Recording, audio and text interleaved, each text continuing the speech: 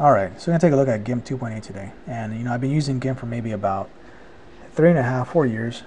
I'm really digging this new release. I like it a lot. So when you first launch GIMP, you should have multiple windows, three at least. I only have two. If you're not aware of this, you can modify the UI a little bit.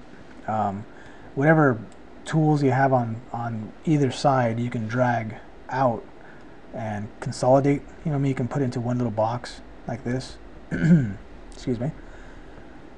So anyways, that's how I have it set up. This is how I prefer to work.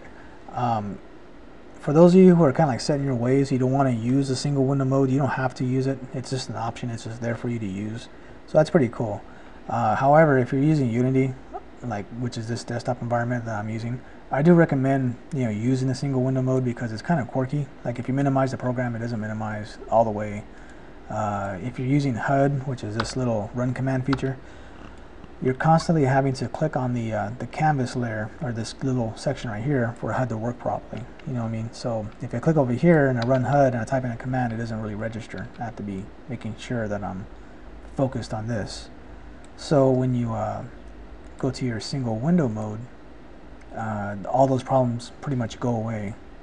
So I can minimize, and HUD should work properly now because it's all one piece. You know what I mean? Also, with the UI, you can still manipulate it a little bit. You can still modify. Even though it's one window, you can still separate like this, or move it over here if you wanted to, like that. So anyways, let me drag in a picture right here. Come on. There it is. So one feature they added is the cage deformation or cage transformation, which is this right here. Alright, let me duplicate this layer. Oops, there we go. So what you do with this is basically just select the image, or a portion of the image with these little nodes. And I believe you're limited to the amount of clicks you can make, I guess, or nodes. So you kind of have to use it sparingly. You can't go crazy with it. Alright, so now it's selected, and you just drag the little nodes out like so. As you can see, little by little, the nose is getting a little bit bigger, right? But see how I'm clicking on each one individually, like so? If you want to do multiple, say like these two right here, you can click and drag to highlight, oops, like so, and drag 2 at a time, or 3 at a time, or 4 at a time, which is pretty cool. I like that a lot. So anyways, it's not perfect. You still got to do some cleanup afterwards. So if you hit enter to finalize, you're probably going to see some hard edges, like color deformation or whatever, pixelization or whatever. You still got to clean that up, right? So for that, use the healing tool. And I think the healing tool got an improvement because it does work a lot better now. Just hold was it Alt? No, Control, sorry. And just fix whatever you need to do. So that's pretty cool. Now I'll show you the difference right now. So I can kind of see people having a lot of fun with this, you know what I mean? Making people's bellies, I guess, all fat, or eyes all weird or whatever. Oops, that's way wrong. Anyways, that's just something real basic. Kind of see the before and after a little bit. But anyways, also you can open up multiple projects and have them in tabs, which is really cool. I like that a lot. It's really good for workflow, and that's one thing I noticed about this release. It's kind of more of a workflow release, right?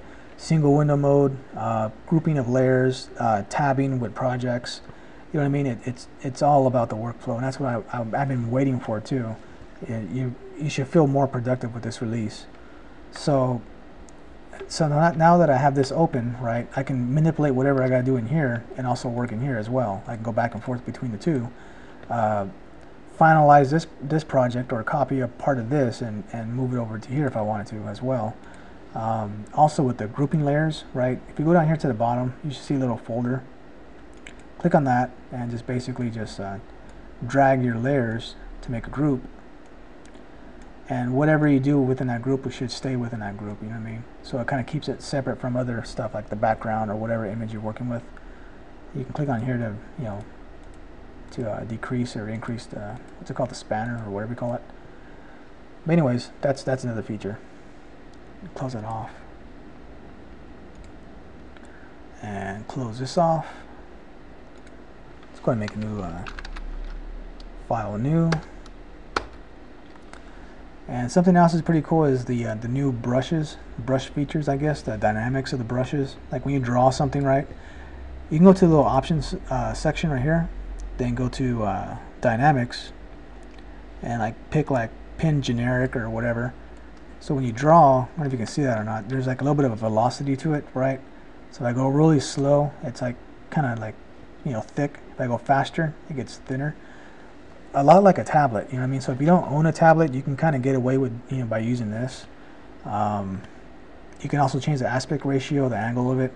The size is easier to work with. I have been using a tablet with this new GIMP, and using the tools with a tablet is a lot easier. You know what I mean? Like, see how like this little orange thing right here? When you're using your stylus, it's easier to grab onto. You know what I mean? So if you have a tablet, you know what I'm talking about. Anyways, let's go down here. Also, the tilt angle you can change as well. Let's grab this. There we go. So here's a little brush right here, right? You can change the angle if you wanted to, like so, or go back the other way. That's pretty cool, because before I had to like actually go out and look for a brush that was the right angle that I needed. Now you can do it all on the fly. So anyways, that's pretty much all I can really go over for now. I'm gonna go into more detail later on, because I do you know, GIMP tutorials, right? So as I go along with my tutorials, I'm gonna be pointing out some more stuff. You know what I mean? And hopefully I'll do that soon, because I haven't done anything lately. So anyways, I'll see you guys later. Thanks for watching.